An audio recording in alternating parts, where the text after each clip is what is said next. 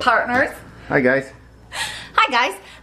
Today we are gonna do a grocery haul video for you.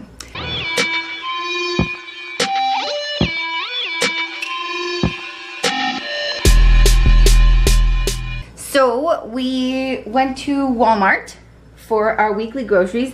Got a few different things this week. Our normal cereal. This is the rice cereal for post-workout. That's for Kyle this week. This week I decided to have some rice cakes with some fruit for my post-workout. So I got some pears and I got some apples. I've been craving fruit lately, so I figured I would do that.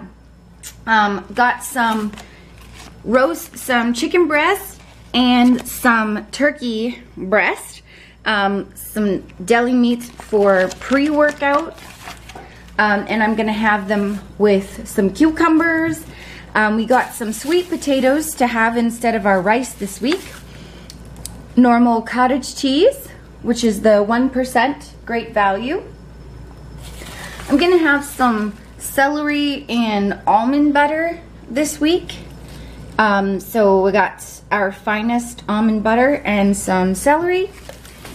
And we got some oats. We were low on our mayonnaise that we use. It's the half the fat Hellmann's. We use that on low carb days with our tuna. I got some all natural smooth Kraft peanut butter to go in my cottage cheese at night. And I got some Pam coconut oil. I'm gonna spray this on my oats and sprinkle some cinnamon and stevia and make toasted oats to make my own granola. And some green beans. They were out of yogurt at Walmart, so we don't have our yogurt. And egg whites are on sale this week at No Frills, but the sale doesn't start until Friday. So we don't have those items for you. But got a new cute lunch pail from Walmart. It was $10.